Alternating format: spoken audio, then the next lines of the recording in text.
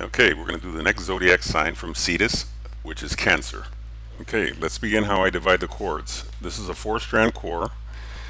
The space in between the first and the second, I'll call A.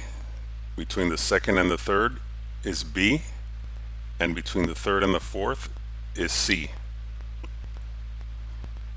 A, B, and C. Or not. We're going to start with the left cord. There's going to be various loops, so let's kind of turn this way and form this loop over here. We're going to grab the cord over here. We're going to go underneath the core and out through A, and it will be above the core, this part of the knot. So now we grab our cord. We're going to go through the center, and we're going to go under the core and out through C.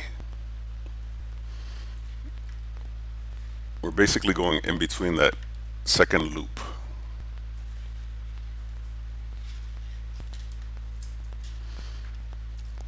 Okay, it should look something like that. Now we're going to grab our cord. We're going to go under this loop over here, the first one, and we're going to go out.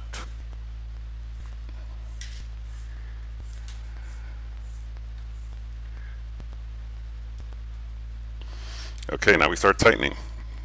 We grab this cord over here and we pull fairly tight. Okay, now we grab this cord over here and we start pulling. This is going to form a loop. It's going to look like the Groot knot.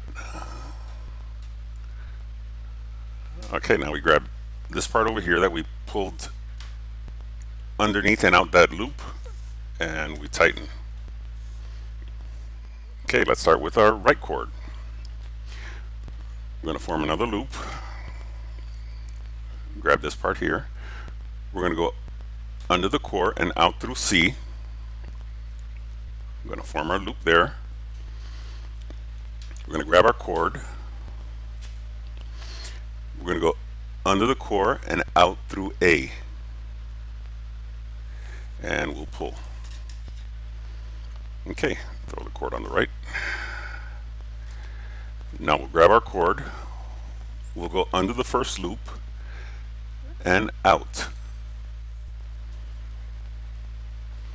Okay, so you should have that again. Grab this cord again on the other side and we pull. I pull fairly tight. Grab this cord over here and we start pulling. And once again it's going to form a knot. I'm going to hold this cord over here down. I don't want it loose. Then I'll pull. I'll tighten. And then our cord over here that we pulled underneath that first loop, we pull.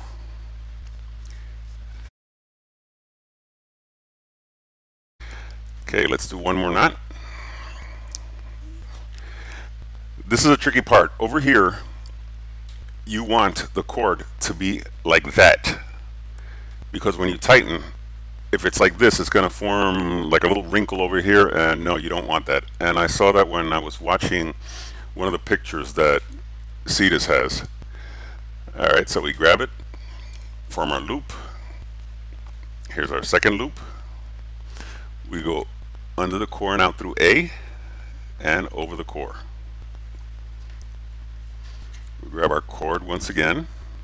We go under the core and out through C.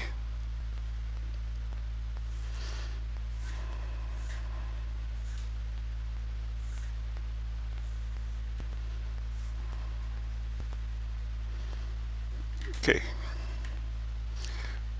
Then through our first loop, remember we're going to go underneath and then out the loop.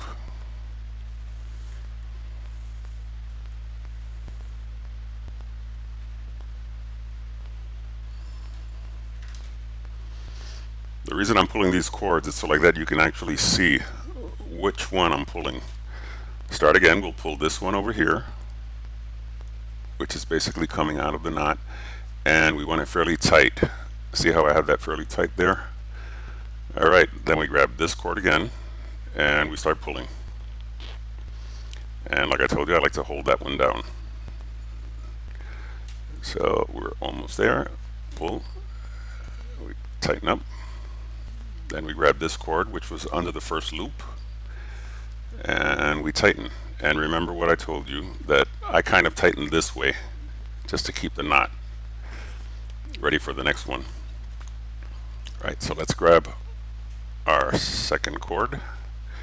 Once again, turned it around, went over the loop. Okay, now I'm going to form the loop again. Grab the cord, go under and out through C, then over the core. We grab our cord on the right, we go under the core and out through A, and we pull. Okay, now I'll grab the cord again. I'm going to go underneath our first loop once more and pull it out. Okay, and once again we start pulling. Pull with this one. I pull it fairly tight like I told you, and then we start pulling that middle cord. And like I said, I keep it held just to make sure it's not loose when it gets to that loop, which is looks like a Genoese. Okay, then we grab our cord again, which came out of the first one, and we pull. And that's pretty much it.